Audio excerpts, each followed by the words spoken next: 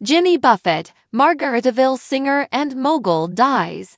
He lived his life like a song. With his crinkled smile, breezy tunes, and barefoot stage presence, Jimmy Buffett encompassed the persona of a beach bum.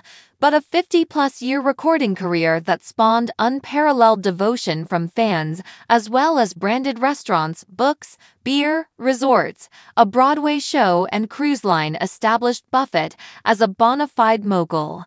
The Margaritaville icon died Friday, according to a statement on his official website and social media pages. He was 76. The statement reads, "The singer died peacefully, surrounded by his family, friends, music, and dogs.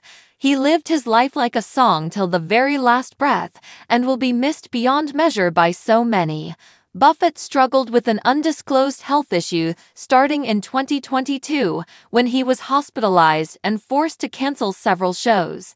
In May and June 2023, he canceled more concerts after revealing he was back in the hospital to address some issues that needed immediate attention. It was a striking admission from the road warrior, whose summer tours attracted swarms of devotees, known as paratheads. His fan base is legendary, with hundreds of Parathead Club chapters around the country whose members trekked to multiple concerts adorned in Hawaiian shirts and hats, bearing the tropical motif of Buffett's songs. Along with his 1977 breakthrough, Margaritaville, the languid ode to relaxation with a buzzy bent that was submitted to the National Recording Registry in 2023, Buffett penned a bonanza of pop culture staples in the 1970s and 1980s.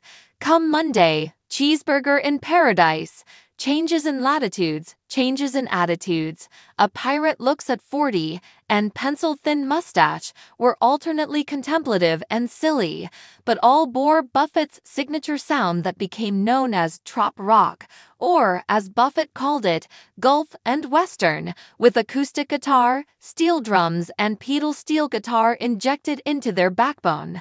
Born on Christmas Day 1946 in Pascagoula, Mississippi, Buffett grew up in nearby Mobile, Alabama, where he developed a love of sailing from his grandfather.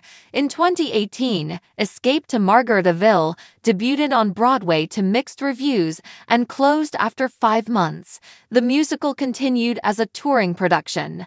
With the 2020 release of his final album, Life on the Flip Side, Buffett spoke about the song "Live Like It's Your Last Day," which he said was inspired by his 1994 plane crash and a stage fall in 2011.